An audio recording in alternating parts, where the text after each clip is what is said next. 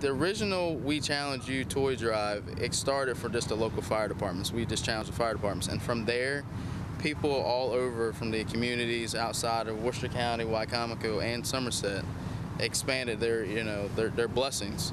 I'm going to say probably close to, what do you guys think, 3,000, 4,000 toys? Yeah. And they're still coming.